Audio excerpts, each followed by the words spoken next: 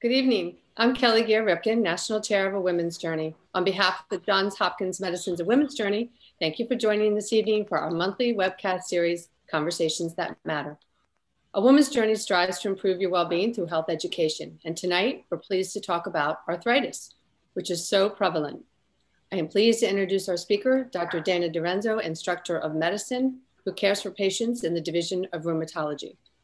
Following our conversation, Dr. DiRenzo will respond to many of your questions, so please use the Q&A on your screen to pose your questions throughout the evening. Our webcast will conclude at 8 p.m. tonight, and tomorrow you'll receive an email asking you to complete a brief survey about this webcast.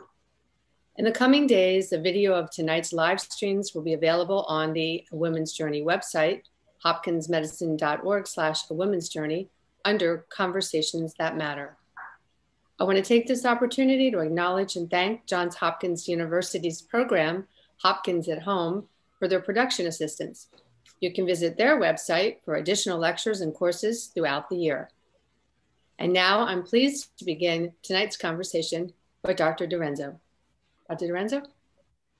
Thank you so much, Kelly. Um, as Kelly mentioned, I am an instructor of medicine in the Division of Rheumatology. My clinical focus is inflammatory arthritis. I also run a musculoskeletal ultrasound clinic, and I see Sjogren's patients as well. Tonight, we're going to talk about arthritis, which is an incredibly broad topic. There are multiple different types of arthritis, over 100 types to be exact. I'm going to break it down into two major categories. And when you would be coming to the doctors, whether or not it's your primary care physician or whether or not it's to a rheumatologist, your doctor will be doing this and will be trying to decipher, is your arthritis a wear and tear type of arthritis, or is your arthritis an inflammatory type of arthritis? Those are the two major categories. In the examples of each of those categories, osteoarthritis is a type of wear and tear, and rheumatoid arthritis is an example of inflammatory arthritis. So let me just take it back a step and discuss what is arthritis. So arthros or arthron is the Greek term for joint, bone, and itis is inflammation. So arthritis is inflammation of the joint. And it could be one joint, and we would refer to that as a single joint disease, a monoarthritis. It could be in multiple joints or a polyarticular multiple joint process.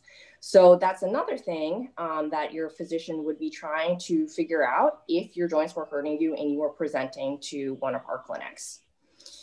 So let's go into osteoarthritis in more detail. That is the most prevalent, the most common type of arthritis worldwide and in the United States as well. It is believed that millions of people have osteoarthritis, and the risk for developing that increases with time. It increases with aging. There's approximately 300 people million-wide who suffer from osteoarthritis, but I would guess that the number is even higher. That's just an estimate of the number of patients who are being treated, but I would suspect that that number is even higher. So what are the factors that go into the development of osteoarthritis? How does someone develop this? So like we said before, osteoarthritis is a degeneration of the bone, of the joint. How your bone wears down is very genetically driven, however. So the way that your bone wears down over time, how you develop arthritis over time is very strongly family driven. And to give you some examples of this, this is derived from multiple twin studies. So they took pairs of twins and they looked at the siblings, and then they looked at different joints. So the hands, the knees, the hips, the spine, and they looked to see how similarly did these sets of siblings develop these particular types of arthritis in these joints. So for example, looking at osteoarthritis for the hands, 40% is genetically driven. So in our clinic, I use the expression, well, you get to your mom's hands, or you get your parents' hands, or you get your grandparents' hands. So I usually start off by asking my patient, what did your mother's hands look like? What did your grandmother's hands look like? So some of the joint deformities that you might develop with time due to an osteoarthritis is going to be genetically driven based on family genetics. Hands is 40%, knees, 65% genetically driven. How your knees start to wear down over time, large genetic component. Hips and spine is even more. So 65% of how your hips wear down with time is also genetically driven, and your spine 70% as well.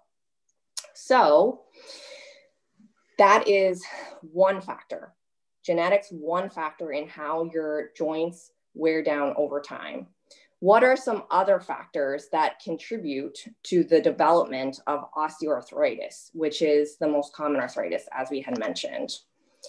So let's think about the difference between men and women.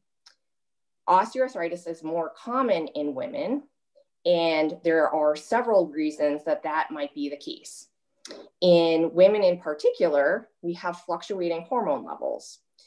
And we notice that the peak and the development of osteoarthritis tends to accelerate after menopause. So as estrogen levels start to come down, then sometimes the development of osteoarthritis starts to increase. So we see higher rates of development in the 60s, in the 70s, in the 80s in women compared to men. Now, men tend to have a steady increase in the development of osteoarthritis throughout the decades. Women, unfortunately, due to hormone fluxes, tend to have an acceleration of development after menopause occurs.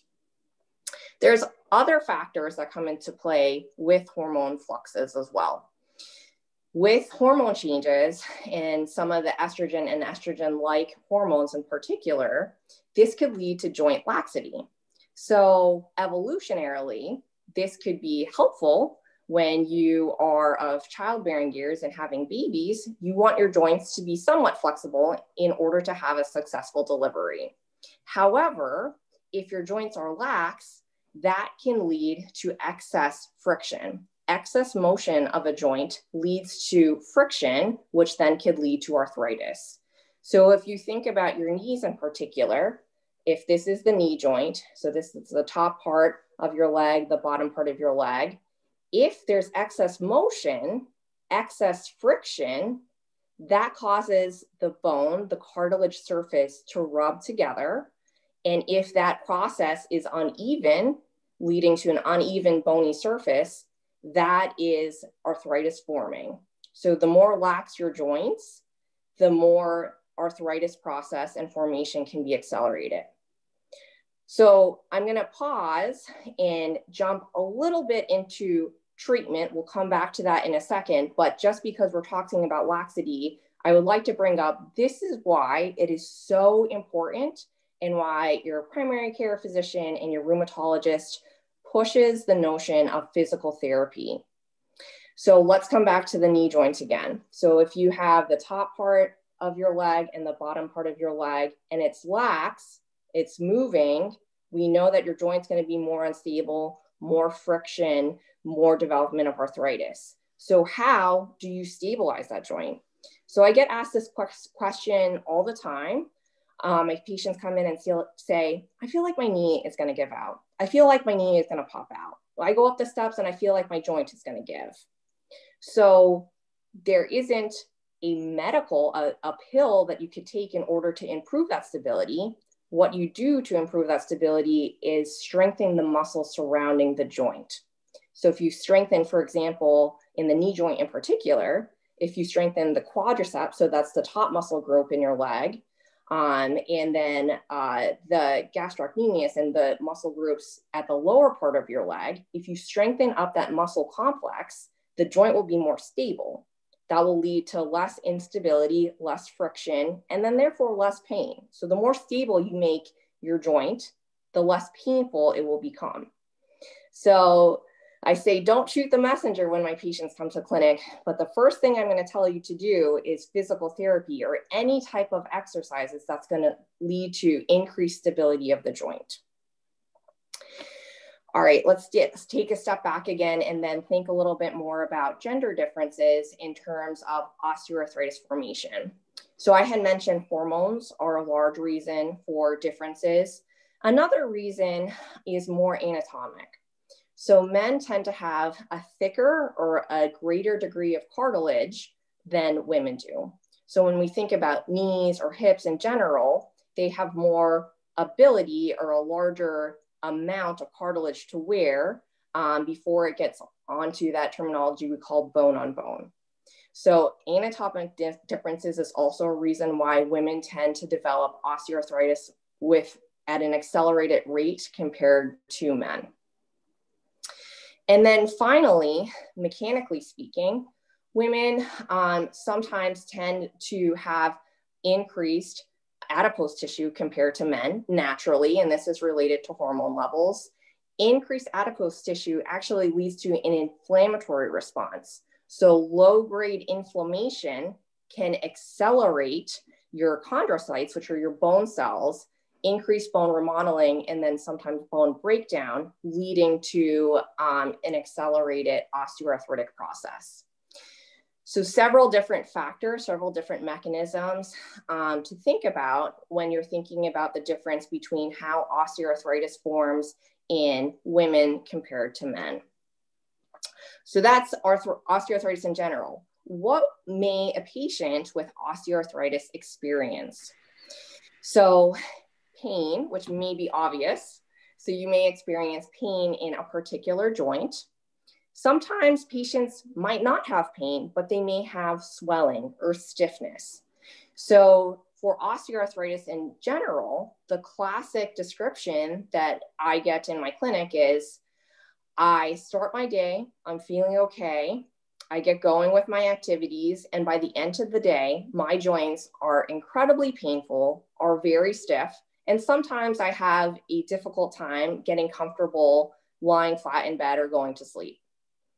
This is important because it's much different than the description for an inflammatory arthritis. So I didn't talk about that yet. The inflammatory arthritis example would be rheumatoid arthritis. But that patient might say, my joints are incredibly swollen. I wake up in the morning and it takes a very long time to get moving. But then with activity, I begin to feel better. So I am feeling better throughout the day. I actually feel my best in afternoon and evening, which is much different than a wear and tear or this osteoarthritis process. So if you want to think about it like this, if you have an uneven bony surface, a degenerated cartilage and a degenerated joint, the more activity you're doing, the more friction, the more painful the process. So by the end of the day, your joints are not feeling good. Whereas someone where their joints are inflamed, they don't necessarily have that uneven surface to their bone. The more they work out that swelling, by the end of the day, they're feeling better. So those are the broad differences in terms of description between degenerative arthritis and inflammatory arthritis. So next, I would like to talk a little bit about the differences in what your hands may look like. So hand osteoarthritis or hand inflammatory arthritis is probably one of the most prevalent set of joints or the most pressing set of joints we like to tune up, if you will. So when you come to clinic, we want to make sure that we have your hands optimally functioning.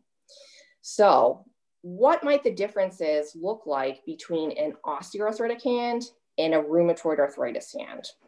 It's going to be a different set of joints. So looking at your hands in general, in osteoarthritis, the joints that tend to be affected and that you would see bony enlargement tend to be this row of joints. So your distal row of joints. In rheumatoid arthritis, for example, it is much different, and you would see this middle row of joints. So your metacarpal phalangeal joints. The middle row here, the proximal interphalangeal joints, the PIP, may be affected in either scenario. So thinking about your hand again, so just to recap, your distal row of joints tends to be osteoarthritic. This row here, your metacarpal phalangeal joints, tends to be an inflammatory arthritis. The row in between can be either osteoarthritic or an inflammatory process. And the difference in feeling would be, for osteoarthritis, it tends to feel hard. So it's a bony overgrowth. So evolutionarily, your body, due to the friction and the uneven bone surface that's forming due to a wear and tear, your body says, well, I'll build up extra bone. That'll be helpful. But oftentimes it is unhelpful in the sense that if that bone formation then starts to pinch on the very tiny nerve receptors surrounding the joint, that could lead to pain. This is opposed to rheumatoid arthritis, where it's not going to feel bony. It's going to feel very squishy and swollen. So if you wanted to, at home right now, examine your own joints, when you come to our clinic to do a joint exam, so if you look at your hand like this, the joint line is actually right below your knuckle. So if you started palpating or pushing on the space in between, that's your true joint. So when you come to a rheumatologist clinic, they're always taking your hands and massaging your hands and feeling your joints. So we're trying to feel the grooves in between. Does this feel squishy or does this feel bony? And that's the major difference. All right, on to treatments of osteoarthritis. So I fortunately was able to be part of this incredible project. So it took us well over a year to go back and look at every clinical trial, every major study that was published in osteoarthritis treatment to date. And it was a major, major undertaking. The final count of papers was somewhere in the tens of thousands, but we distilled it down into two simple tables, two simple guidelines or diagrams that voices the most efficacious treatments for osteoarthritis. So green, the darker green, is a strong recommendation. So out of all the papers we read, we summarized, distilled down, the darker green is a strong recommendation for the most effective treatments for treating pain and improving function. The light green is a conditional recommendation, meaning that the majority of the papers were efficacious. Maybe a paper here and there did not show a strong effect. So thinking about hand, knee, and hip osteoarthritis treatment, what's at the top of this list? Exercise. So exercise is a fantastic way to help with bone strength, bone remodeling, keeping the muscles toned in order to improve joint stability. So aside from any medication you may be taking for your arthritis, exercise is going to be incredibly important to augment this process. Other things that are strongly recommended, particularly if you have end-stage osteoarthritis. So that's what physicians may refer to as bone on bone. This is called self-efficacy and self-management programs. Essentially, we've found that group programs, group exercise programs, group educational programs, and self-coaching programs are important to help you cope with some of the pain and maybe some of the physical dysfunction that accompanies arthritis. So if you have support in place to help you, this is going to help you better deal with some of the unfortunate downsides to arthritis, like pain and maybe loss of function. I briefly mentioned before weight loss, diet.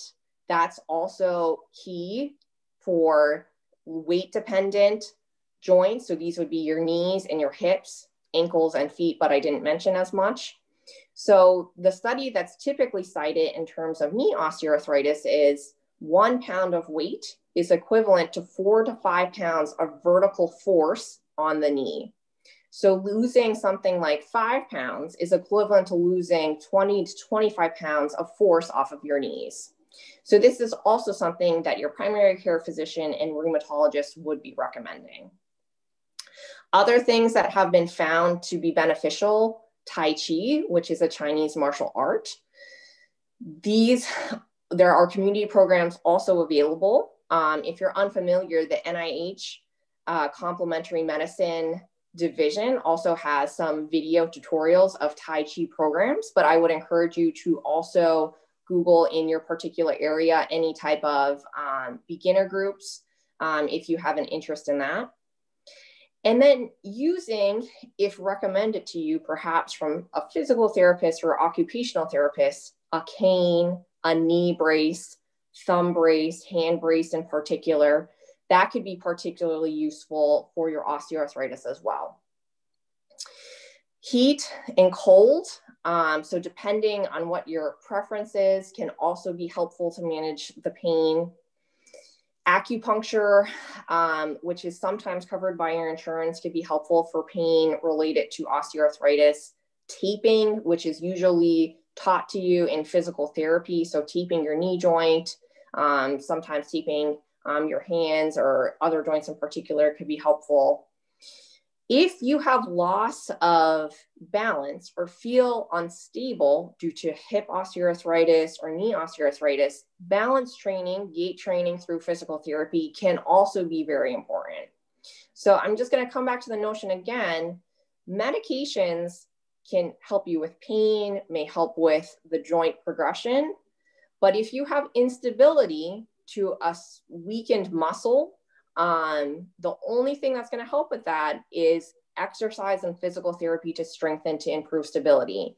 And the same thing, if this has been present for years and your balance might be a little bit off due to this process, it might be helpful to relearn a gait in order to help you feel more stable on your feet. And then other modalities conditionally recommended, paraffin. So this is somewhat of a little spa treatment. So particularly for hand osteoarthritis, if you were to go to occupational therapy, they would put your hands in a hot wax bath, wrap them, and then do a warm towel massage in order to help with some of that pain that you might have in your hands. Yoga is a great total body workout that is joint stabilizing and could help with stability as well. And then RFA, which stands for radio frequency ablation. This in particular is used more in the setting of end-stage osteoarthritis, common in knees in particular. So what it is if you have very severe bone-on-bone deformity in your knees, for example, your knee capsule is surrounded by your genicular nerve, or let's just say nerves in general. Radio frequency ablation ablates the nerves, the nerve endings surrounding the joint, so you don't sense pain as intensely. So it's not something you're going to go to as a first strategy, but let's say you wanted to stave off a joint replacement. Let's say I just don't want to get my knees replaced. I want to keep trying to do things that may help with my pain. Radio frequency ablation is often used in this setting. Moving down the list to speak just a little bit about medications that could be helpful. Oral NSAID, so this is your Advil, naproxen, and then there's prescription NSAIDs that your physician might give you as well. Just being mindful that you have normal kidney function and you are not on any oral anticoagulation that may preclude you from taking NSAIDs. Topical NSAIDs can also be very helpful. Topical NSAIDs are now over-the-counter diclofenac gel, which you could apply directly to the joint and could be very effective. IA stands for intra-articular steroid injections. So that would be coming to a rheumatologist clinic, or sometimes orthopedic could do this for you, and having steroid injections directly to the joint. And then other treatment strategies include Tylenol, that's acetaminophen, Tramadol, that's a stronger pain reliever, duloxetine, the brand name of that is Cymbalta. This is a medication that recently made it into the guidelines. And when you think about osteoarthritis in general, there was a lack of response for some individuals in terms of traditional pain medications. And more so lately, it's the recognition that your joints are surrounded by tiny nerve endings. And sometimes you need to dampen the nerve endings in order to better treat the pain. So we started using, in rheumatology in particular, neuropathic agents, so agents that dampen those nerve fibers, such as duloxetine, to help with this process. So we use duloxetine in particular a lot for knee osteoarthritis, especially that's not responding well to an ibuprofen. And then finally, topical capsaicins. So I just wanted to bring up this just to highlight things that did not make the guideline, that actually had lack of evidence, but that many individuals, a lot of patients who are coming to my clinic say, hey, I've been trying this, or hey, should I take this? And some of them are very surprising. So just to briefly run down this list, glucosamine has not been shown to be effective for pain or function for osteoarthritis. Some immunosuppressants, which is not too surprising. This is not a systemic inflammatory process. So immunosuppressants such as methotrexate, TNF inhibitors, IL-1 receptor antagonists have not been shown to be helpful. Platelet-rich plasma injections into the joint, which were being done in orthopedics, not shown to reduce pain or function in osteoarthritis. Stem cell injections, not shown to reduce pain or function in osteoarthritis. Chondroitin hasn't been shown to be effective. And then hyaluronic acid injections into the knees, this is Synvisc, has not been shown to be effective at reducing pain or function. So as part of the guidelines, again, updated in 2019, we wanted to include this to just highlight things that are not necessarily worthwhile in treating pain and function associated with osteoarthritis. So at this point, I just want to pivot to that other category of arthritis, inflammatory arthritis. So we talked a lot about osteoarthritis because it's the most prevalent. Much less frequently does an individual develop an inflammatory arthritis. An example of that is rheumatoid arthritis, present in less than 1% of the US population. Women tend to be affected with more severe disease in terms of pain than men. And similar to osteoarthritis, there's a lot of different factors associated with that. So hormonal factors, sometimes when you are developing an inflammatory arthritis, it tends to be or can be during childbearing years, which then can impact the treatment. So typically you would be started on immunosuppression in order to help with this process, but that cannot necessarily be taken if you're having a baby or breastfeeding. So sometimes there's a differential in terms of treatment at the development of rheumatoid arthritis that could lead to this ambiguity in terms of outcomes. And then finally, there could be different genetic components that aren't fully understood yet that go into, that come into play. So I talked a little bit about my hands, but just show you a visual, the difference in a rheumatoid arthritis hand compared to an osteoarthritis hand. So very prominent swelling in this top row of joints here, the metacarpal phalangeal joints. I do show this picture on the screen and point out that when individuals with new rheumatoid come to my clinic, I say, we are going to work together, and I don't believe your hands will ever look like this. So treatment for rheumatoid arthritis is amazing. To date, the first biologic agents came out in 1998. And over the last 20 years, there are over 20 to 30 that are on the market and more in the pipeline. They're highly effective at controlling inflammation within the joint. So the issue and the concern with an inflammatory arthritis, which means your body's immune system is ramped up, producing antibodies, which is a component of the immune system that could attack the joints. It's a systemic whole body inflammation. And what needs to happen is taking an immunosuppressant tones down the immune system in order to prevent that swelling occurring in the joint. Over time, if the swelling persisted, that could lead to bony changes, possible erosions, and joint deformity. However, being connected with your primary care physician and then with a rheumatologist is incredibly helpful. If you get into clinic early, get started on these medications early, you conceivably would never have any joint deformity. And that's the goal. So if you were coming to a rheumatology clinic, we say your goal is remission.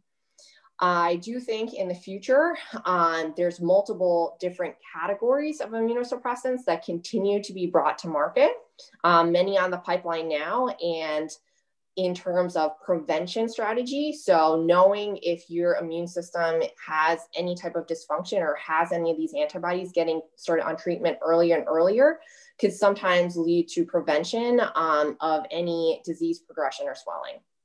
So it's an exciting time in the field of rheumatology, and I look forward to continue being a rheumatologist for the upcoming years, just learning about all the new medications that are coming down the pipeline. And this is an example. I just want to show you two on this slide and the next slide, examples of what I'm talking about in terms of the bony changes that could be occurring in a rheumatoid arthritis process compared to an osteoarthritis. So this red arrow is pointing towards the joints that are most commonly affected, which is this top row here, the MCPs. You could see that the joints in the middle, the third finger, a lot of extra a white part to that x-ray. So the bone is building up due to all that swelling that's surrounding it, and erosions are starting to form. And that is different than in osteoarthritis, where you might just see the bone beginning to be smushed together. So a loss of joint space due to a wear and tear. And this is an ultrasound. So in my clinic, I do ultrasound of all the joints. This is an example of the swelling of the joint that is occurring. So in the top part of the screen, A, so the A square, that's an example of early rheumatoid, in the sense that the white line connected to the white line is the joint, and that black area above is the swelling. So you could see progression from A to B to C, how the joint tissue begins to spread and grow. And that's what we're trying to augment with our different forms of immunosuppression in rheumatoid arthritis. We're trying to get that swelling under control so it doesn't lead to any damage or erosion of the bone. So just to recap and summarize, I'm not going to go into the specific treatments of rheumatoid arthritis as it gets quite complex and it's very individually driven. So it's not a cookie cutter approach, especially when it comes to an inflammatory arthritis.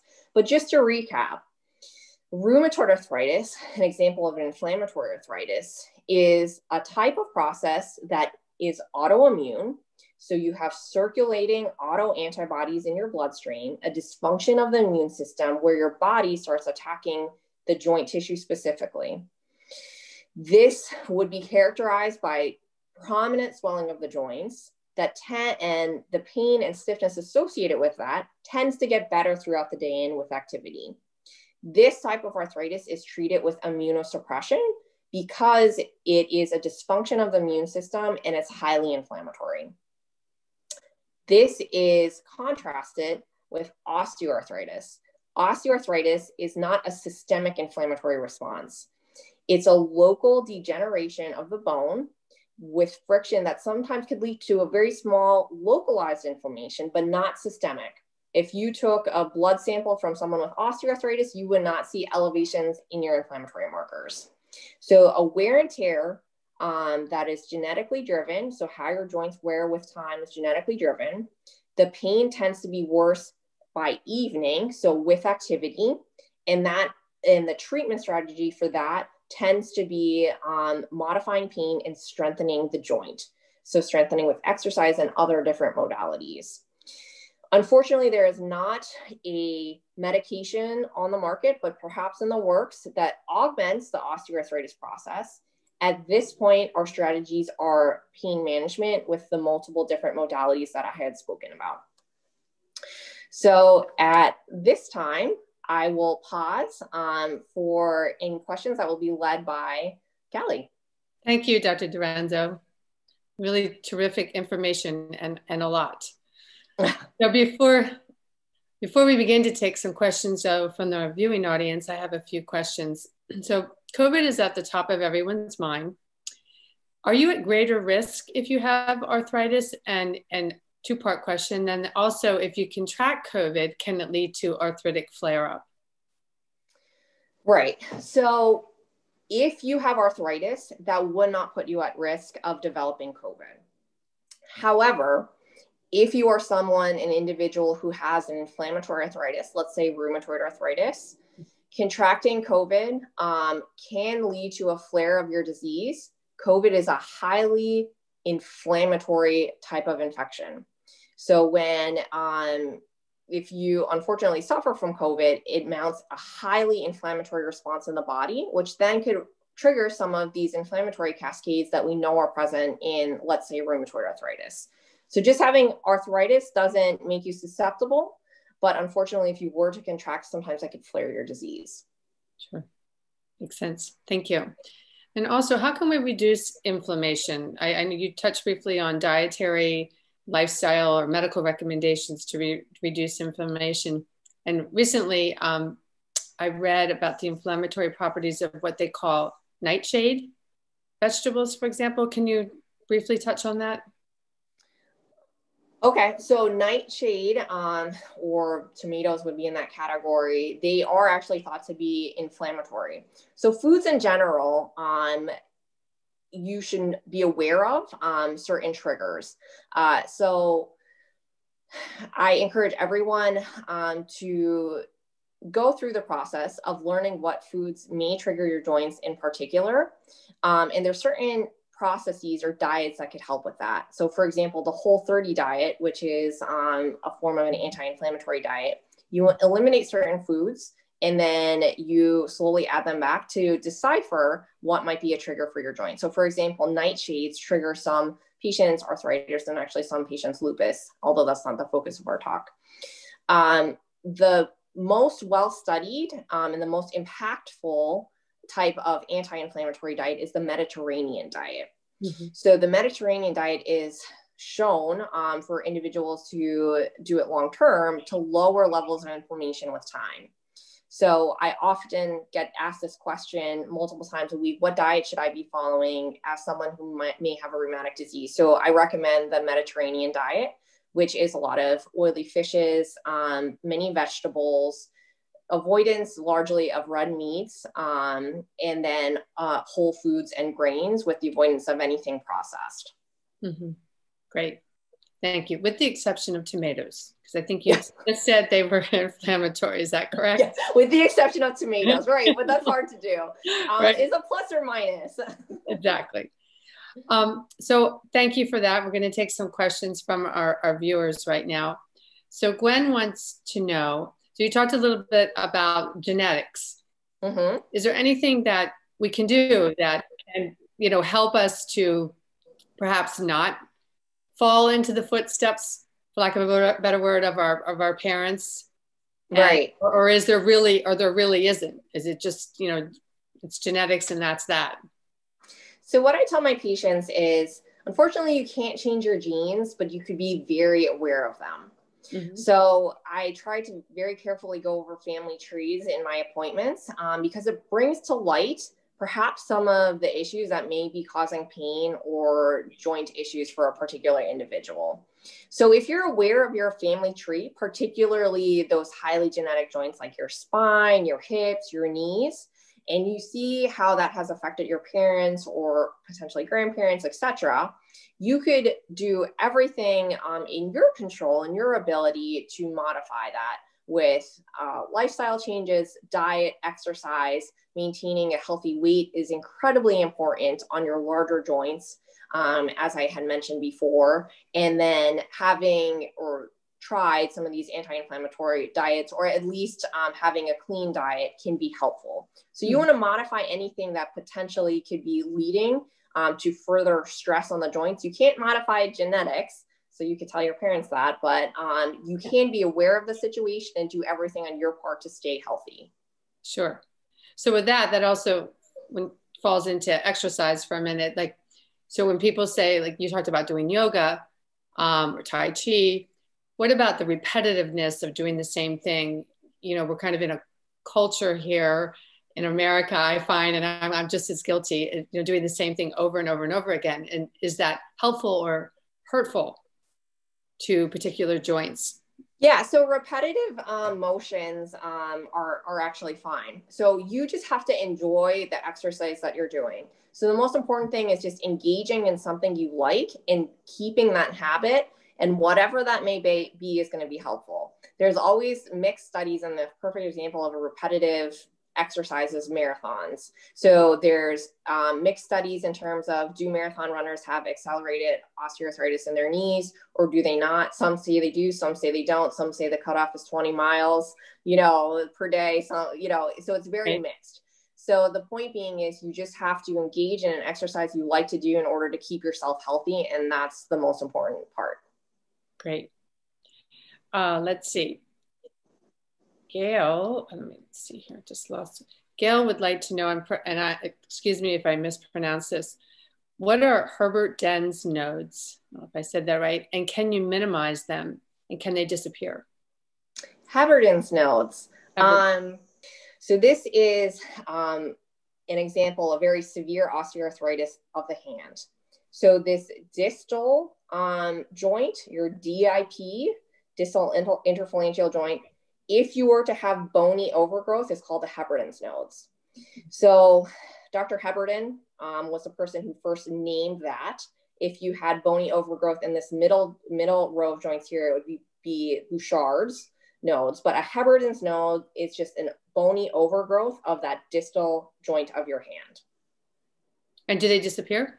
Or if you have they do not disappear. So I kind of briefly mention this. So as part of evolution, any site of increased friction, so joints, your body thought it would manage best by building up extra bone. However, that extra bone buildup then may lead to pain and discomfort over time, because then it starts pinching on the tiny little nerve receptors and fibers that surround the joints. So your body thought it was being helpful by building up that bony overgrowth, but unfortunately not so. Right. So question from Joyce, should you drink alcohol while on methotrexate? So that's a specific question, and according to the guidelines, alcohol should be minimized. So what this individual is alluding to. So methotrexate is a common immunosuppressant used in inflammatory arthritis. And methotrexate is a medication that is metabolized in the liver. So anything that puts excess strain on the liver should be minimized. So alcohol also processed in the liver. And for that reason, we usually say to minimize alcohol use. Mm-hmm. Good advice. Let's see. Lauren would like to know, what is the most important thing to avoid to decrease the trauma of arthritis? Trauma of arthritis.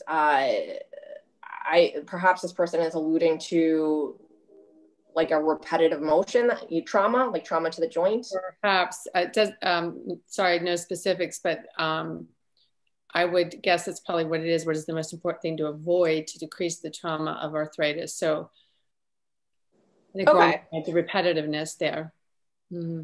Right. So generally, if there is any type of repetitive strain on the joint, so let's say, for example, let's talk about your thumbs, just because the slide is up right now.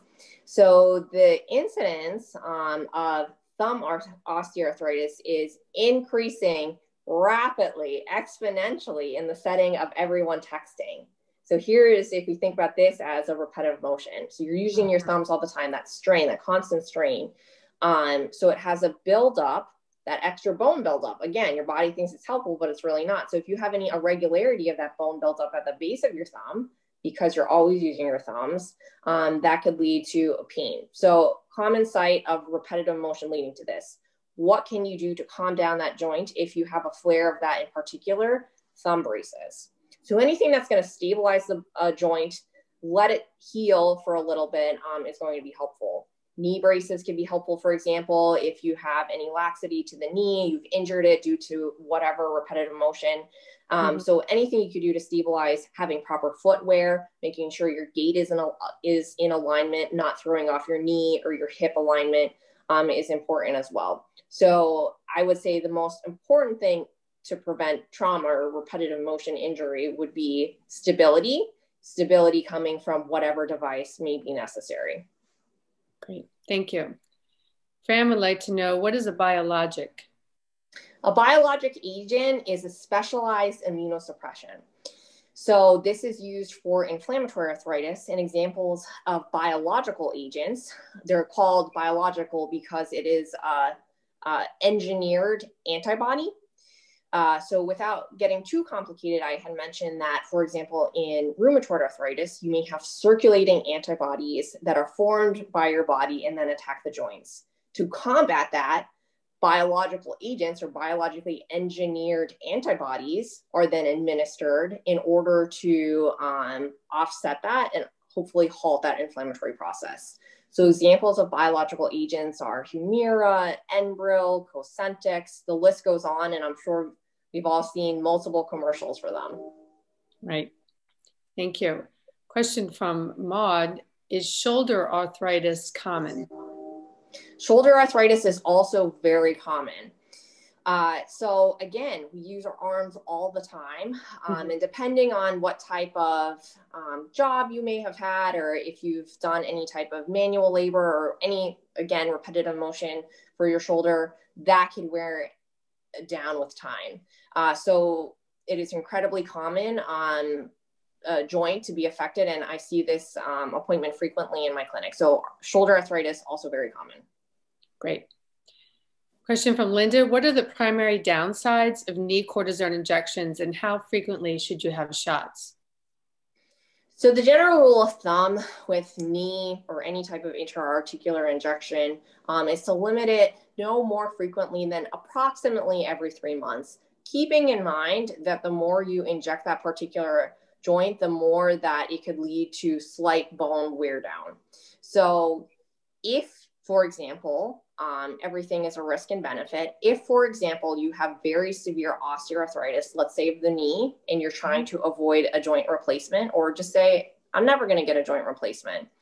Knee injections, that would be an unlimited number because the end result of wearing down your bone is never going to then force you into having a surgery if you've already decided that that is not what you want. So unlimited number in certain situations, but the general rule of thumb would be every 3 months or so.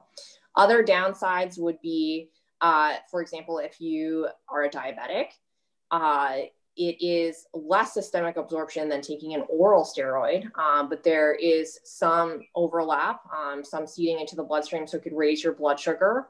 If you're someone with hypertension, a little bit of steroid in your bloodstream could raise your blood pressure. Sometimes having a steroid injection, let's say if it's a very superficial joint, you're having steroid injection into your finger, into your wrist, it could lead to lightening or change in pigmentation over that underlying skin area. But otherwise, it's incredibly effective for treating pain in that particular joint. Sure. Thank you. From B, what causes the absence of arthritis? The absence of youth? I don't know, the fountain of youth? Good answer. I'm not sure how to answer that question. Unfortunately, all of us will suffer from at least a slight degree of arthritis with time, unless you're incredibly lucky genetically. Yeah, I think that's probably what that question was about. Is there any way to avoid ever having arthritis? But I don't think so. Yeah. Yeah. Thank you. From Catherine, is it possible to have both kinds of arthritis? Yes. That's incredibly common. And that's part of the puzzle. And that's part of the fun about being a rheumatologist. So sometimes having inflammatory arthritis like rheumatoid arthritis, because you're also aging, you're also accruing just wear and tear damage, osteoarthritis as well. Sometimes having an inflammatory process can lead to a wear down of your joint. Maybe we get the inflammation under control, but then unfortunately there's a byproduct of that. And that is considered a degenerative arthritis. But yes, it is incredibly common for a patient with any type of inflammatory arthritis to also have osteoarthritis. Great. Thank you. Question from Marion. Must exercise be weight bearing or can swimming and cycling help as well? No, it could be non-weight bearing as well. Although I will say for your knees, hips in particular, once you've advanced, for example, through a water therapy regimen with physical therapy, then it will start to become weight-bearing exercises because that leads to bone remodeling and that bone formation buildup leading to stability. But anything that you enjoy doing, cycling, swimming, is going to be fantastic. Wonderful. I would think so. Any type of exercise, right? Mm-hmm. A question from Orlando. Are the level of calcium and collagen determining factors in the risk of acquiring rheumatoid arthritis? That does not play into the risk of developing rheumatoid arthritis. It is really a particular gene group in your immune system, your HLA group of genes in your immune system that is the biggest risk factor for having a rheumatoid arthritis. And then it typically is a stressor on the body, whether or not it's a stressor psychologically, a stressor such as an infection, a stressor such as smoking, that could trigger your immune system to then become more and more dysfunctional, leading to heightened levels of inflammation. Great, thank you. This is from Barbara. Does arthritis show up on a regular x-ray, or do you need other tests? So that's a great question. So osteoarthritis will show up on a regular x-ray. So osteoarthritis, again, is that wear and tear arthritis. For example, this is an x-ray right here of an osteoarthritic hand. Inflammatory arthritis, especially if it's early, may not show up on an x-ray. You may get an x-ray in early rheumatoid arthritis that looks normal. And the difference is there's swelling of that joint tissue. So that is your golden opportunity. If you treat the joint tissue, it may never lead to the bony changes, the bony erosions from an excessively prolonged period of inflammation. So especially early on disease, you can have a normal x-ray, but still have an inflammatory process. The different modalities that are going to tell that apart is going to be an ultrasound. So that's why coming to a rheumatologist would be key. A rheumatologist can perform an ultrasound of your joints to look for that swelling in particular, especially if an x-ray would be normal. MRI is another imaging modality that would be able to look at inflammation compared to just the bone outline of an x-ray. Okay, thank you. Actually there's a question from Rita. Can the COVID vaccine aggravate the inflammatory arthritis? So now the actual vaccine. There are mixed results. So the COVID vaccine may, if you as an individual, which is hard to predict how you're going to respond to the vaccine, we're learning more and more about that, potentially could flare, could potentially flare in inflammatory arthritis. However, it's a very different across the spectrum of how individuals are reacting in terms of the vaccines they've been getting. The guidelines and the recommendations of the American College of Rheumatology are to proceed with vaccination if you have rheumatic disease for a host of other factors, most of them being that you are on immunosuppressants that would make you potentially more susceptible to the COVID disease in general. But it's plus or minus whether or not that would flare your joints. I've seen some individuals react and some individuals who did not react. Mm-hmm. Okay, thank you, Dr. Dorenzo. So we're going to do a quick, some rapid questions quickly. So can you prevent the spread of arthritis to other joints? You cannot necessarily prevent the spread because, again, it's a little bit genetically driven, but you can modify how quickly it may develop in terms of lifestyle, diet, exercise changes. Mm-hmm. What are the treatments for arthritis, which you did already mention a few of them, but one of them in particular, the PRP, the protein-rich plasma, can that be injected between the joints to help replace the previous cartilage and relieve arthritis? Yeah, so that's the one of them that made it to that conditional recommended against. So in that red table I had shown, in the studies that were aggregated, PRP injections have not been shown to improve pain or function. Right. I think you talked about braces too. Were they helpful or not helpful? Can you just braces are helpful? Yes, braces were on the green table. So would you say, you talked about heat and cold, is one better than the other or not really? No, it's your personal preference. Personal preference. And then with medications, Tylenol or Advil, is one better than the other? So no, they're both under guidelines and considered standard of care for either. It's what you find effective. And again, considering if you have any reasons to not take an NSAID, which is if you're on a blood thinner or potentially have any kidney issues. Okay. What about anti-inflammatory or other prescription medications? So that's going to, yeah, so that depends on the type of arthritis you have. Okay. When you experience pain, do you stop what you are doing or do you work through the pain? So I typically recommend, particularly in exercise, working through the pain because, again, that's going to be very healthy for the bone, healthy for the joint. Obviously, you don't want to go overboard, but it is generally beneficial to push through an exercise in order to make your joint more stable. Mm-hmm. I think I know the answer to this, but does mindfulness or meditation help, or both? Yeah, so mindfulness meditation is an area of interest for me. It's an area of my research. So mindfulness meditation can be incredibly effective for helping with pain. So retraining your thoughts, engaging in present moment awareness, retraining your thoughts to stay avoiding future thoughts. So how bad are my joints going to get? How much pain am I going to have? What aren't I going to be able to do? And avoiding thinking about the past. Oh, this flare was so bad. But retraining your thoughts to stay in the present can be very helpful in terms of pain control. It also has been shown to help with fatigue and other symptoms that could be associated with arthritis. So I encourage you, if you're interested, to check out any type of group or application-based mindfulness meditation exercises. Wonderful.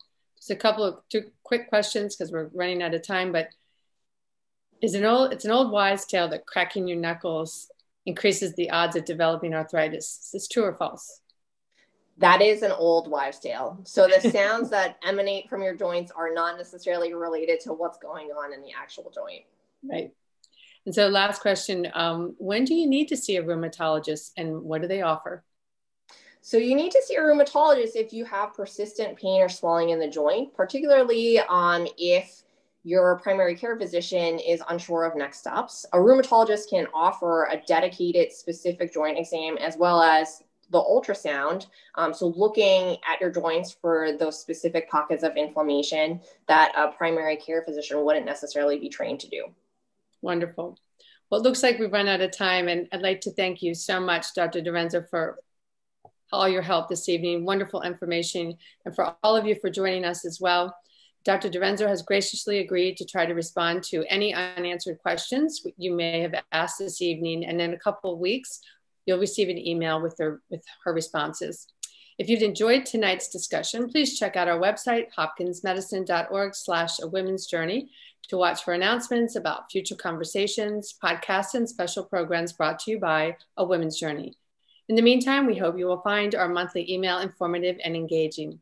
Conversations That Matter is brought to you in part through a non-restrictive educational grant from Bristol Myers Squibb. Have a good night and stay well.